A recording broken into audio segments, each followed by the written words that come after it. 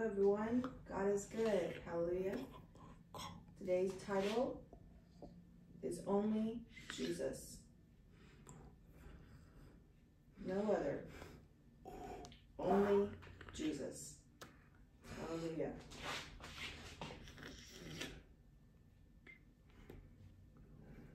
Yesterday we had church in the morning, our afternoon service, and then at night. Wow. There's not enough words to explain. It was just, wow, amazing. It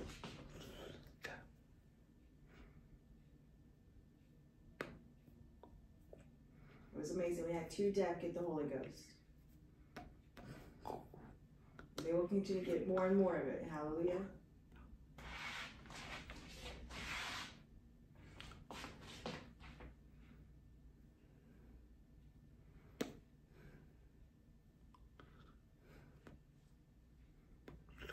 I was reading this.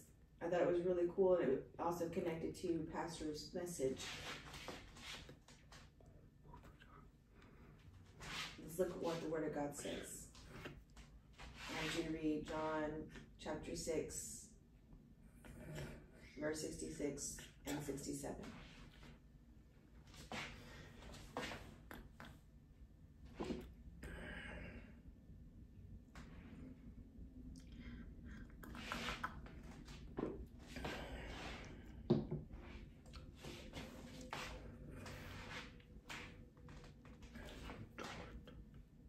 Very interesting. John chapter 6 and 66 says, from that time, many of his disciples went back and walked no more with him, meaning Jesus.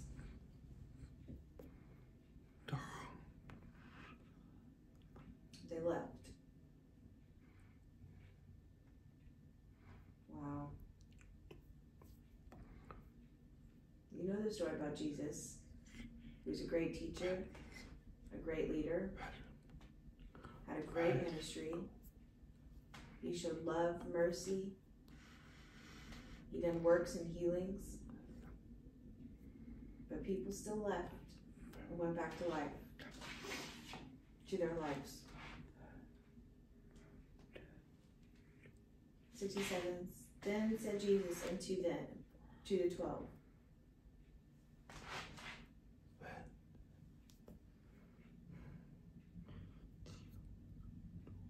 will ye also go away?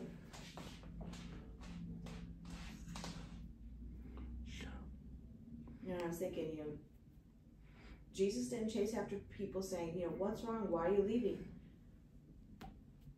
He just kind of watched them go away. I thought, well, that's your life. It's your decision. It's your way. I'm not going to force you. I'm not going to pull you back. And he looks at the 12 saying, will you also go away? And let's look at 68.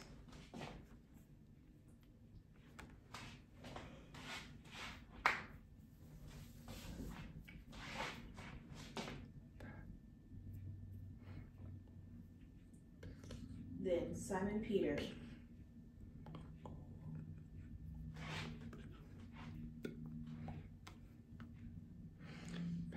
and Peter always tended to answer first here.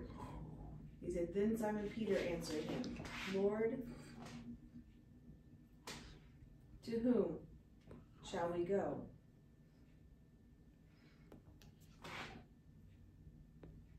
Where are we going to do? Where are we going to go?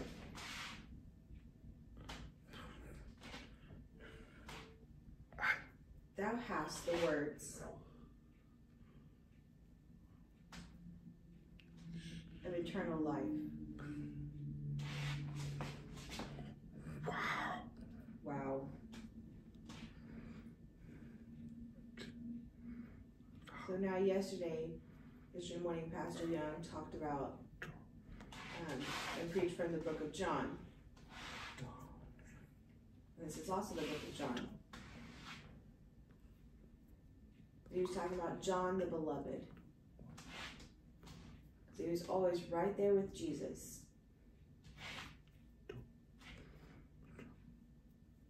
And John is the only one from the 12 that was not martyred for their belief.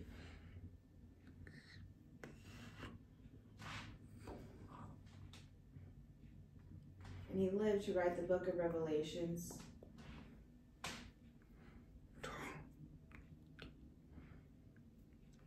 All right, so now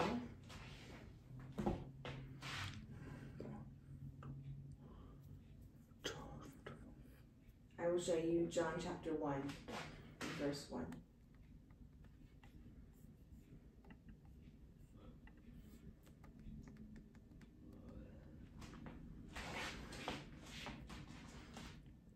Okay, so it's the same person that's writing this. A lot of you already know, some are new, just now learning. So welcome to Signing the Word. You love to sign it because the point is learning His Word.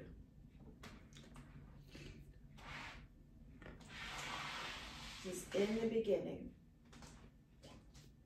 was the Word. Everything that became was by the Word.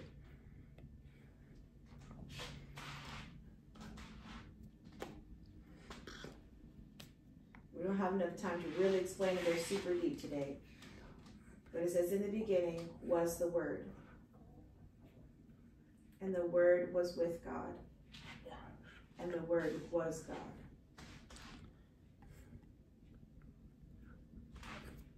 Verse 2 it says, the same was in the beginning with God.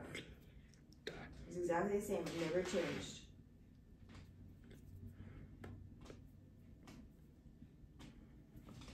From Genesis 1:1 in the beginning. And we'll go back just 1 second.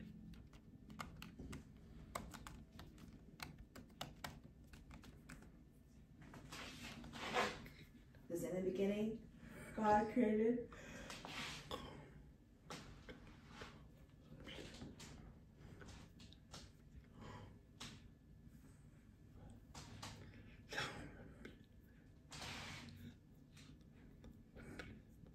the heavens and the earth. Okay, so now John says the Word was with God. The Word was God.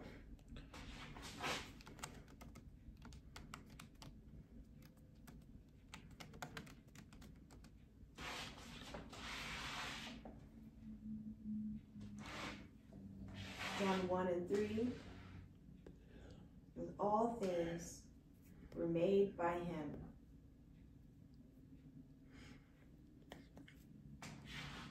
And that word Him in English is singular, meaning one person.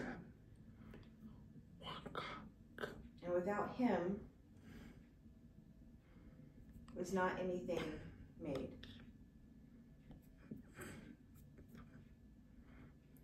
So it's meaning without Jesus or without God, nothing would be here.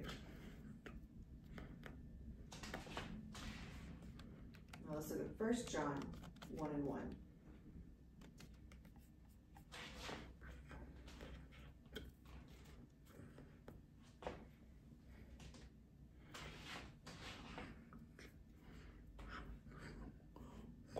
We have to understand and remember that God is a spirit.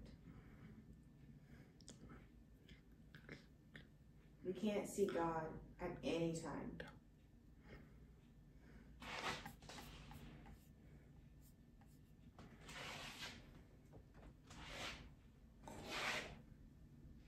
John 1:18 says, no man has seen God at any time.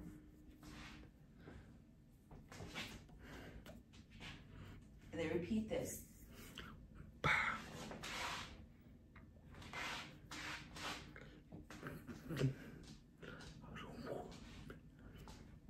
While you're reading the Word, it's like feeding your mind and your heart.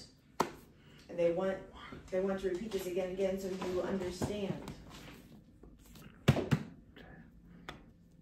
again, this is what the Bible is saying. It's not me, myself. It's what the Bible says.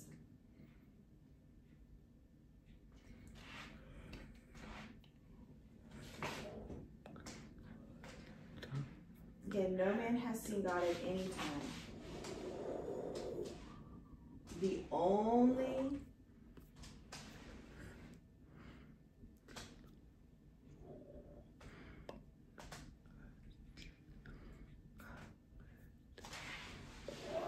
no man has seen God at any time. The only begotten Son, which is talking about the fleshly body.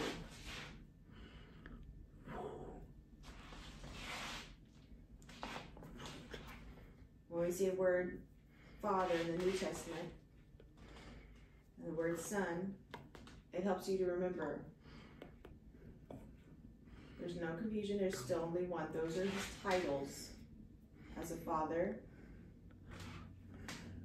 And but he himself is a spirit, okay? And the word Son is when it's talking about when he's in the fleshly body on earth. Now let's look at John, 1 John 1:1.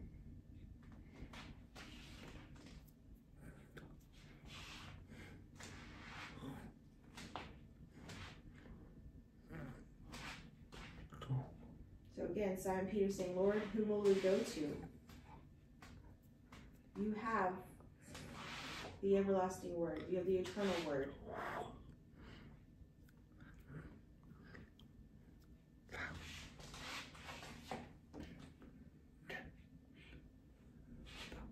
So again, 1 John 1:1 says, that which was from the beginning.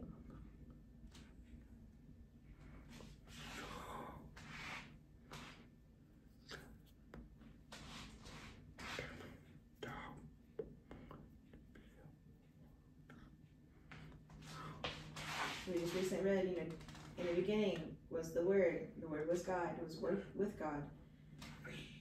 It says, and now here in 1 John 1 says, which we have heard, not only heard, but we have seen with our eyes.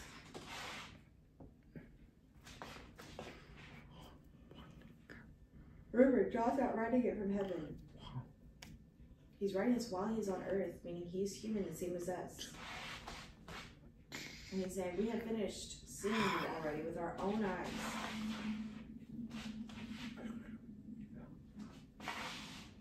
Which we have looked upon.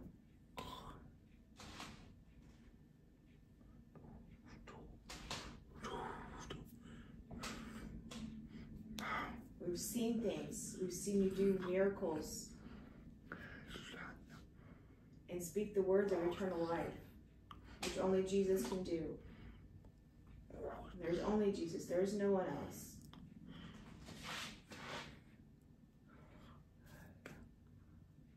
And our hands are handled of the word of life.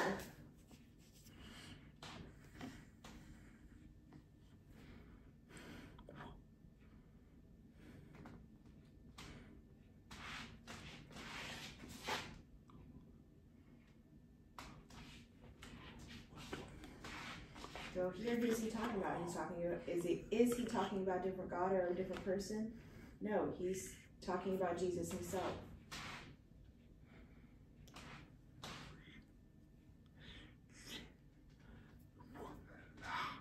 We will see the word of life. Jesus will show his scars. We will see the hole in his side. We will get to see the glory of Jesus. Hallelujah.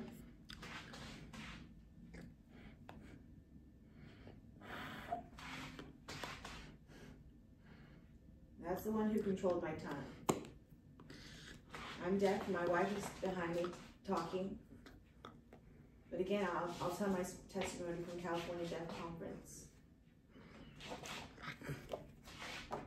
from last year.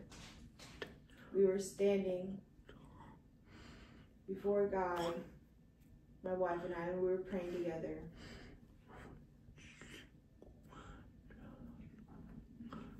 know, hear, O Israel, the Lord our God is one Lord. And I know that number means one. One means one. It doesn't mean 2 or 3.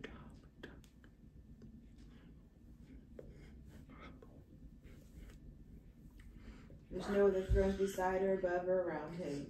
It's just his. And he is my Lord. I was praying to him, and I began to speak in tongues. I know what it feels like. I've experienced it before. And so I knew I was speaking in tongues, but I didn't know exactly what I was saying. I had no idea. But God knew. And he was controlling my tongue and telling it what to say. And I began to speak in Spanish. Yes, my family is from South America, from Colombia. But we know no Spanish. I'm definitely not fluent in it or its dialect at all. We always spoke sign language. But after we were done praying, a young lady came up to me and asked if I spoke Spanish, because she was inspired because she was able to hear. So again, she came up to me and says, "Do you speak Spanish?" I said, "No, honestly, I don't. I was born deaf,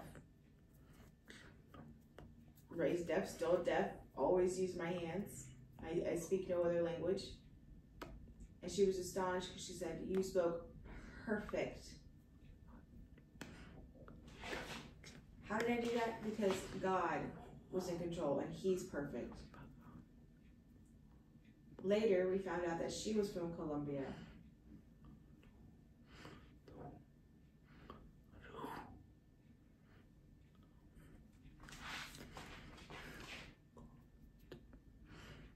I just want to let you know that God is real.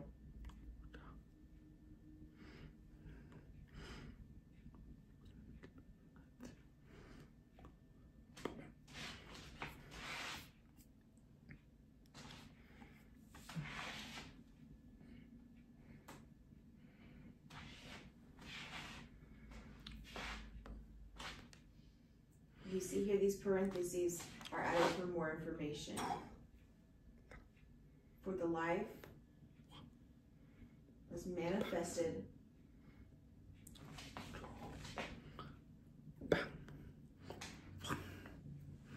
meaning revealed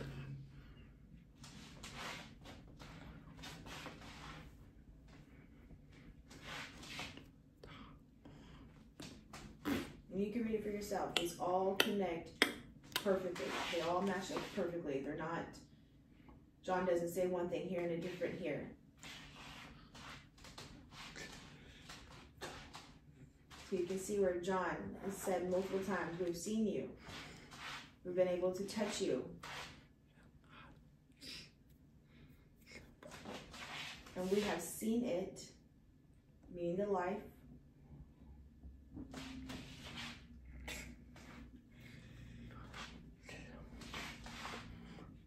we talk about the word of life and bear witness.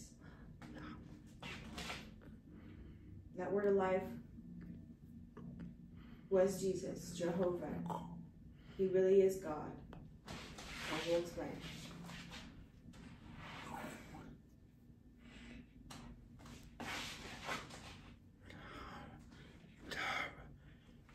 We will show unto you of the eternal life. Oh, let me go back.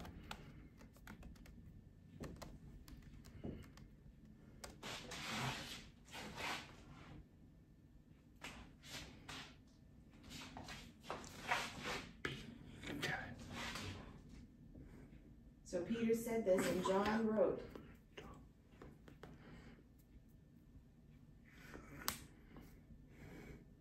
and Peter wanted to remember exactly what John wanted to remember what Peter was saying to Jesus. So again, words of eternal life. Let's go back to 1 John 1 and 2. which was with the Father. Again, meaning spirit.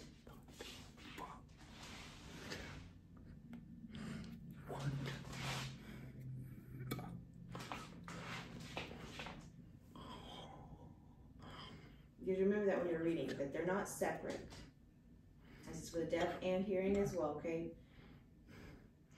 So when you see the word Father, you have to remember it's talking about when he's in spiritual form.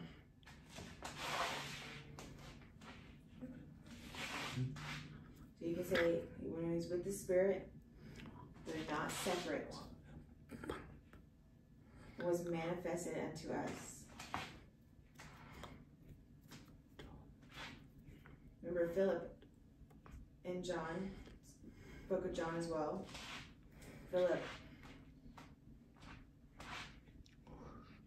Philip says, show us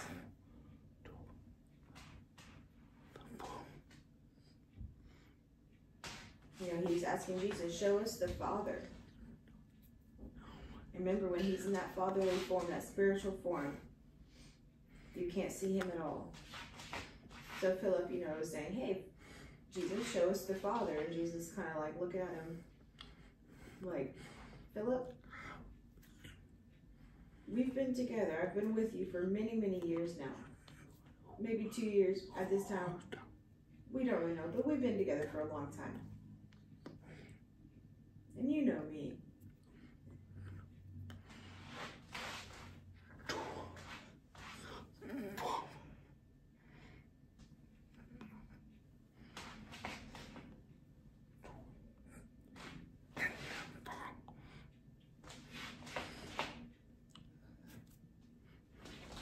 And Jesus kind of says, you know me, then you know the Father.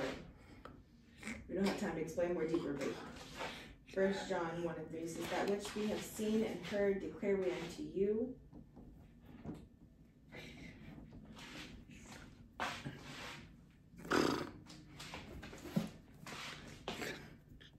That this is the truth.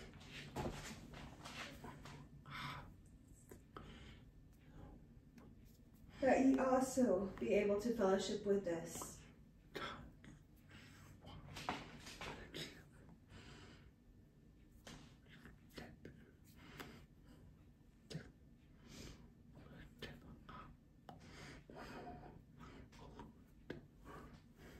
We need salvation from our spiritual death, and who is able to do that for us?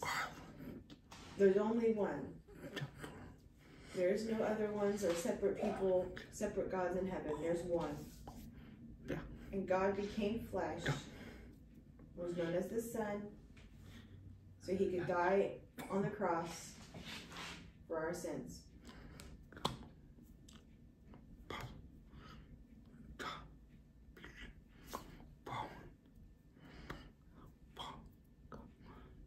Now I'm a brother, I'm an uncle, I'm a son, and someday I'll be a father. But those are my titles. My name is Jeff. And these things write we unto you, that your joy may be full.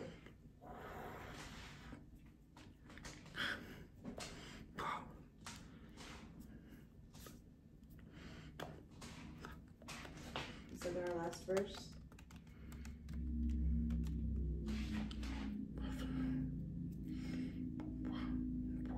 Revelations 1:1. Okay, again, John is writing this book as well.